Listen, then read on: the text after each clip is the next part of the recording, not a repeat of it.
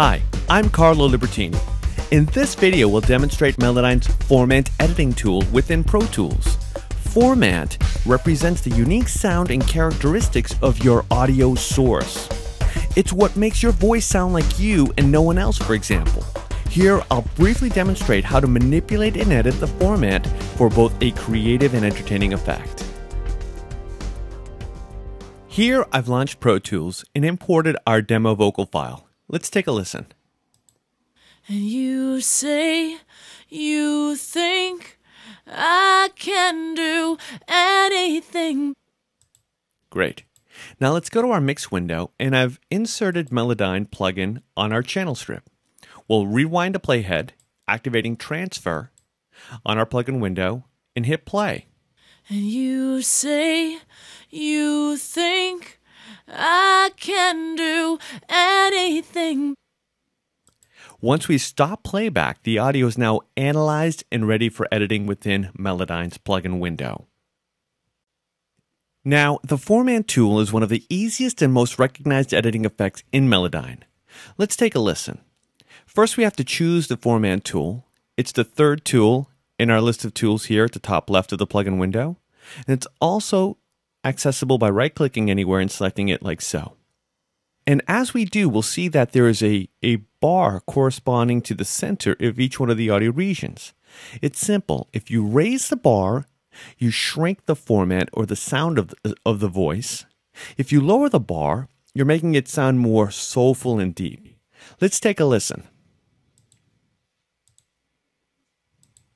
And you say you think I can do anything. Like so. Now I'll undo that effect, and this time let's lower the format and hear what that effect sounds like. And you say you think I can do anything. So as you can see, the Formant tool literally shrinks the size of the voice box, or it makes it sound more throaty and wide. Another thing we can do here is have a little fun and selectively choose particular notes and regions with which to have fun and have different formats at different times.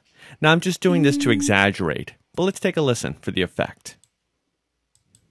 And you say you think I can do anything. It's as easy as that, and it's all completely undoable. Now, when would I choose to really use a Formant tool in my production? Well, personally, it's a really wonderful device. For example, when a mix gets really dense, particularly in chorus sections, I can select notes or areas of singing and literally nudge the format a little bit smaller, making it more outstanding rather than keeping it buried in the mix. Now that's just one production technique, but there are unlimited ones if you think about the creative potential of manipulating sound at the source like the Formant tool is doing here within Melodyne Editor plugin window. Now, since we're in a ProTools environment, we have access to automation parameters. To automate the format is really easy. Here in the plugin window, our second parameter tool is the Formant parameter tool. So why don't we go to our automation options here, simply select Format from our choices and hit Add. This will create an automation lane for our Formant tool in ProTools with which to begin programming with. Now come to our channel strip here. I'll put it on touch. As simple as that. Let's rewind our playhead like so. And I will press play and manipulate the Formant dial here accordingly. And you say you think I can do anything. There. Now let's close the plugin window. I'll come to our edit window here in ProTools, and here we'll see our automation lane for the format. And if I choose that, there, we'll see the automation parameters that we just wrote in accordingly. I'll press rewind and hit play, and we'll see it in action. You say you think I can do anything. There. That's as easy as the Formant tool gets.